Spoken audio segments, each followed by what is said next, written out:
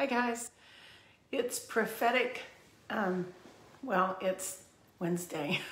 It's supposed to be Tuesday, but once again, it's on Wednesday. So I got caught up in a few podcasts this week. One was Elijah Streams with my good friend Steve Schultz, and another one was with my good friend Pastor Troy Brewer from Open Door Church. So I just had so many podcasts and things going on and media things. So I thought, well, I'm just going to go ahead and talk to you here for a second. I titled this thing, "Are we going from strength? Are we gaining strength? Are we getting stronger?" And I was thinking about how we go from strength to strength and glory to glory, right? And the way that usually happens is that circumstances come our way that challenge us. They cause us to have to seek out God and find out, okay, what is your plan?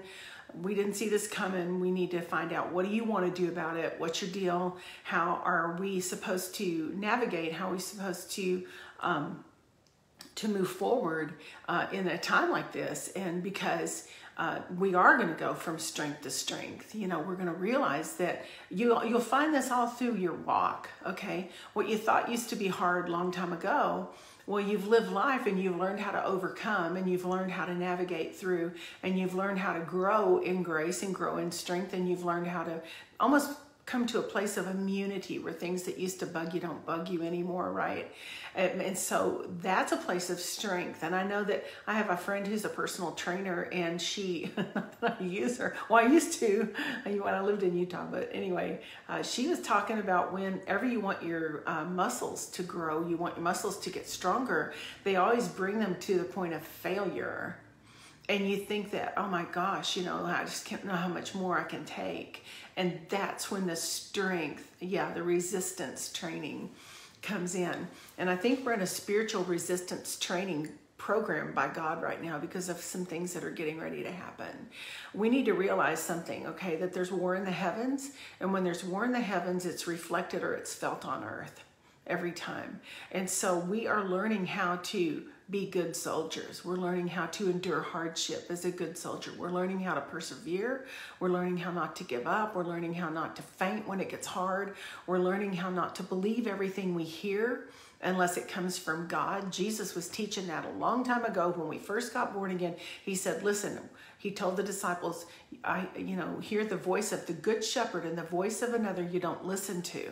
So we've got to learn how to listen to the voice of the good shepherd, who is Jesus. And because he is the one who's going to instruct us and tell us what we need to do in the days ahead. And so it's real easy for us just to start concluding or drawing conclusions and start believing things and holding on to things that really aren't going to matter. Let me tell you this, there's a lot of stuff that's being thrown at us right now, and it's petty. Okay, it's just petty. And there'll be offenses, and there's going to be times when you're going to get hurt. There's going to be times when somebody said something and it's misunderstood, or maybe they meant it. Maybe they were having an off day. But you know what I've learned? I've learned that I have to let my love be stronger than the offense. I've got to let my love be stronger because it's petty. It's just nothing more than a tripping wire. It's something to try and trip you up while you're running the race. It's something to try and drag you off course or make you upset or whatever. And we have to learn how to grow in strength. We need to learn how to grow up and not take everybody's words that they say and get all upset about it, okay? We have to learn how to endure hardship, endure resistance training, really, and learn what Jesus wants us to do. If we grow in love, if we grow in our love, then the rest of this stuff is not even going to be a real issue. You will learn how to, love covers a multitude of sin, okay? It covers you. And that's what people need. That's what I need. That's what other people need, is we need to be covered. We need to learn how to be covered so that we have a safe place where we can, be honest about things and be able to work through things and learn a lesson from it. there's always something that will happen. God designs it almost. Like he'll say, I'm gonna teach you something. And then you'll go through a circumstance, and the circumstance will show weaknesses or show things in us that we need to get stronger doing, so that we're not falling constantly and tripping over the same thing over and over again. I always heard, you don't ever fail one of God's tests. You just keep taking it until you pass it. And I think that's really true. I mean, we don't fail his tests, but he's trying to get us to pay attention to him. He's trying to get us to where we don't fall every time something happens, that we don't faint, and then we don't get weary, and then we don't get upset, and we don't allow our emotions, our feelings, our soulish realm to dictate how our response is going to be. That's where you learn to be spirit-led. You have to understand that God is not, he's not, your feelings are going to follow your choices, okay? So we've got to learn how to follow the voice of the Holy Spirit. We have to, because he's going to be the one to train us. He's going to be the one to teach us. He's going to be the one to give us instruction in days ahead. And if we get side railed, or if we've not understood how the enemy comes in, he does this all the time. I mean, he does it with news stories. It's like, here we are with this important topic, and then all of a sudden, oh, look over here, it's so-and-so's birthday, or look at the outfit they were wearing, or whatever, some movie star or something. It's like, so what? And so we have to be careful what we pay attention to. Easily distracted. We can't be ADD in the kingdom. We have to learn how to really follow closely and listen to what God's trying to teach us, and how he's trying to strengthen us right now. We're being strengthened for a battle ahead. And that's just all there is to it. When the disciples got in the boat and they went across over to the river, and Jesus had already told them, we're going to the other side. Well, a big old storm came up, right? And it started to freak people out. It started to freak them out. And they're not novices to the water. Okay, so they know about fishing, and they know about rivers, they know about lakes, they know about oceans, they know about these things. They understand boats, and they know how things start happening. But this one was pretty severe, enough to where Jesus was sleeping, knowing where he was going to end up was on the other side. But the disciples were so freaked out, they woke him up and said, we're going to die. So they gave a different report than he gave, right? And I know we've heard this story 100 times. But after that, when Jesus woke up, the first thing he said, how long do I have to put up with you? Where is your faith? How long do I have to put up with you in your little faith? I'm trying to grow you up. I'm trying to get you strong. I'm trying to get you to listen to what I said. What I said was, we're going to the other side. No matter what the circumstances look like, no matter what comes up in the middle of the ocean, no matter what kind of trouble you might think you incur, God said, you're going to the other side. Well, if he said we're going to the other side, that's where we're going to end up. So he was challenging them. He said, you got to learn to listen to me, man. You got to learn how to talk and listen to what I'm telling you. You got to look at the direction that I'm taking you and realize that I'm not going to fail you. I'm never going to fail you. I've always got something else, regardless of what kind of attack it is. He's got something, a way out of it. He's got something already that he's got planned to give you a way of escape. He's already got something that he's got in his mind, in his thoughts. He's already got something, because he's teaching us and training us and counseling us with his eye. He's giving us instruction on what we need to do next. And so when he got up, he was tired, and he got up and he rebuked them. He rebuked them and said, basically one version says, how long do I have to put up with you in your little faith, right? And I thought, man, that's a stinging thing. And so they were learning as they went. But what they learned is they learned something through their trial. Okay, they learned something through their hardship. They learned something through their weakness, or through their inability to put God first, or to take him at his word. And so all along Jesus used every opportunity, every kind of thing that was coming against people to let them know, I've got to teach you how to listen to me. You got to learn how to listen to me. If you'll listen to me, I will keep you in perfect peace. If you listen to me, I will keep you from falling. If you listen to me, I will give you instruction on things you don't know. If you will listen to me, I will give you answers to perplexing problems or situations that are out of your control. But you've got to learn to listen to me. You know, when this whole thing started happening with COVID and everything else, and we didn't see it coming, that the first thing I did, but this is just because of all the outreaches and maybe all the stuff I've gone through, I don't know. But the first thing I did is I went, wait a minute. I went right to God with it and said, what is happening here? What is this? What is this? What is going on here? You know, because I wasn't just going to take the bait. I wasn't just going to take the bait and go, oh my gosh, you know, oh no, everybody's going to die. The air is poison. You know, we're all going to, it's a real thing. Okay. COVID was a real disease, but there was also treatment for it that was withheld. So, but the other thing was God was trying to get us to go to him first.